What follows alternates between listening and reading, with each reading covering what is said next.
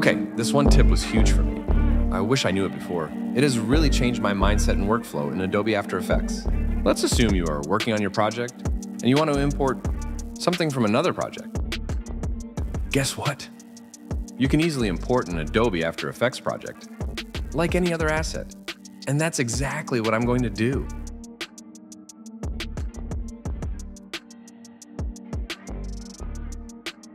I'm going to drag and drop main comp on the timeline, exactly where I want to apply the effect. I'll trim to match comp below. I will cut this yellow composition using keyboard shortcut. I'll paste it in the input footage composition. This time, using the sneaky shortcut. This allow to paste layers at current time on the timeline.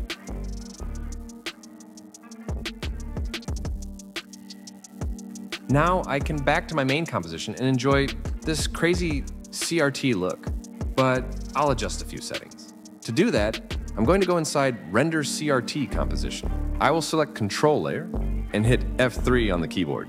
This should open Control window and this beautiful CRT interface. I'll lock it for now. I'll change look by moving the threshold slider. And now, best part. You can keyframe all these parameters. This is so powerful. You can change effects over time.